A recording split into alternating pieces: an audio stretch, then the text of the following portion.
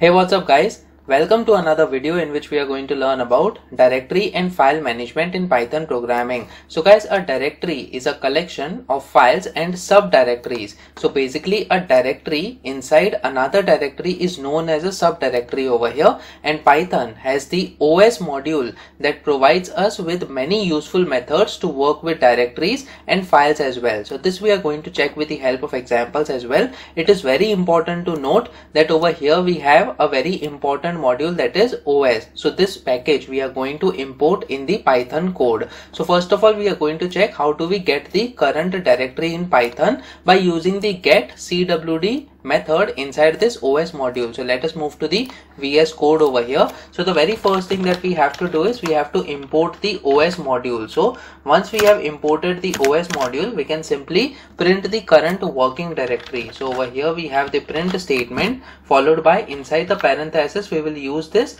OS followed by dot, and then we have the getcwd, that is the method in order to get the current working directory over here. So let me just save this file now and try running this code. It will print the current working directory. As you can see, it is inside the C drive followed by the users, and then we have the user folder followed by the Python. So this is the directory in which this particular code is present. As you can see over here, we can see the entire path, that is users, user, and then Python, and inside this Python folder we have this file, that is Python_code. So this is the very simple method in order to get the current working directory in Python programming language. Now let us move to another task. Now how do we change the directory in the Python? So we have something called as chdir. This is another method, followed by we have to provide the path as the parameter to this particular function. So what we will do is, let us say we have this particular directory over here. I'm going to copy this and we are going to change the current working directory to this particular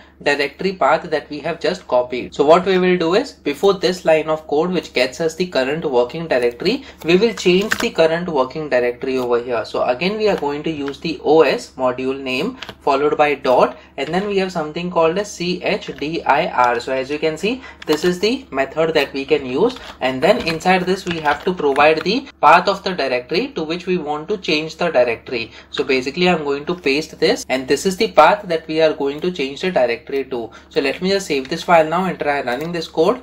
So as you can see, we are getting some error over here. Unicode escape codec can't decode bytes in position 2, 3. So what we have to do is we have to escape these backslashes over here. So I am providing another backslash character over here on all the instances of the backslash characters. So let me just save this file now and try running this code. So as you can see, after changing the directory, I am once again getting the current working directory over here by calling this getcwd method, and then you can see this, that is the entire path that we have changed the directory to. That path is getting printed on the console right now. So guys, this is the way that we can easily change a directory to any directory that we want. Now let us move to another task over here. How do we list the directories and files in Python? So what we are going to do is, let us list all the subdirectories and the files that are present in a particular directory. So I'm going to move one stage back over here. So as you can see, inside the languages we have Dart, Java and Python. So we want to list down all the subdirectories over here. So how do we do that? We have something called as listdir method that will help us in order to list all the directories and the files. So over here in the VS Code, what I will do is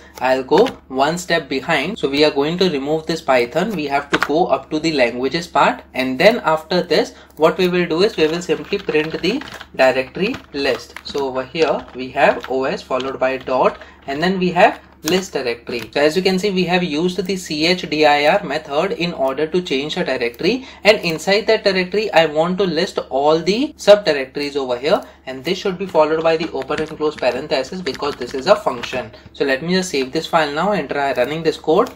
So as you can see, we are getting Dart, Java and then Python. So guys, these are the subfolders that are present inside this directory, that is Dart, Java and Python. Let us move one step behind once again. Over here we can see programming for beginners, and there are multiple subdirectories and files as well. So what we can do is, over here I'll just move one step back. I'll just remove these languages part over here, and then let me just save this file now and try running this code.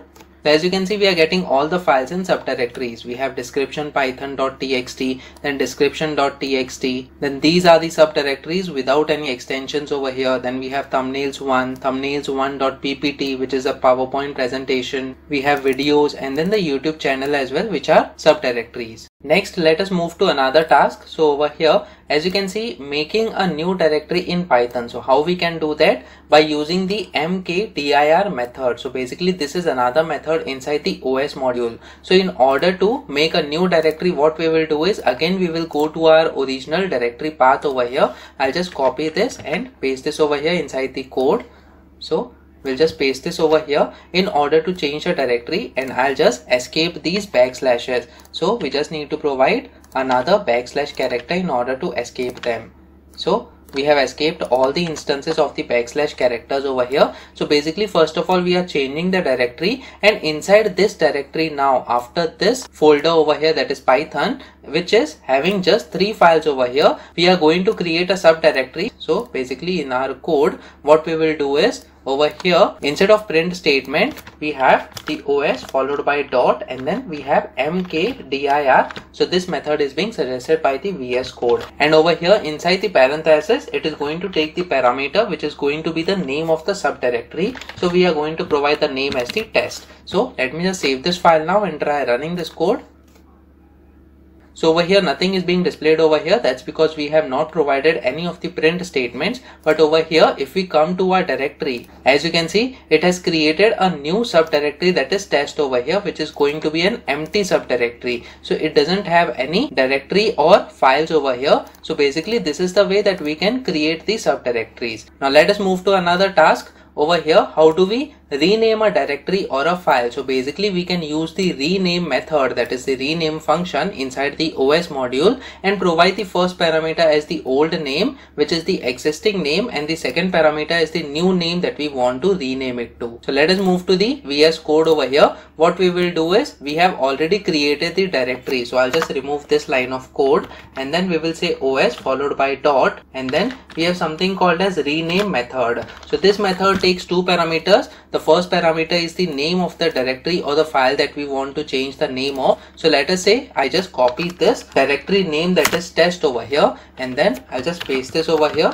So we have test, and then let's say we want to rename it to test1. So I'll just provide test1 over here. So this test should be renamed to test1, and then as a confirmation, I'll just provide the print statement, and then we will say rename successful.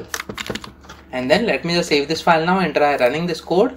As you can see, rename successful is already printed over here. If we go to our directory, as you can see, test1 is being displayed over here. So the directory name, which was named as test previously, has been renamed to test1 over here. So guys, this is the way that we can rename a particular directory. In the same way, we can rename the file names as well. Now let us move to another task. Over here, how do we remove a directory or a file in Python? So we can simply use the rmdir method in order to remove the directory, and remove method in order to remove the file name. So this method, that is remove, in order to delete the file, I'll leave it up to you as a homework for you, so that you can practice on your own, and comment in the comment section below whether you were successfully able to delete the file. In this example, we are going to remove the directory that we have just created. So we are going to remove this test1 directory. So what we have to do is, I'll just remove this line of code, and then we will say OS followed by dot, and then we have rmdir method, and then inside this it takes the parameter as the name of the subdirectory that we want to remove. So we will say test1 over here, and then as a confirmation we will say delete successful. So let me just save this file now and try running this code.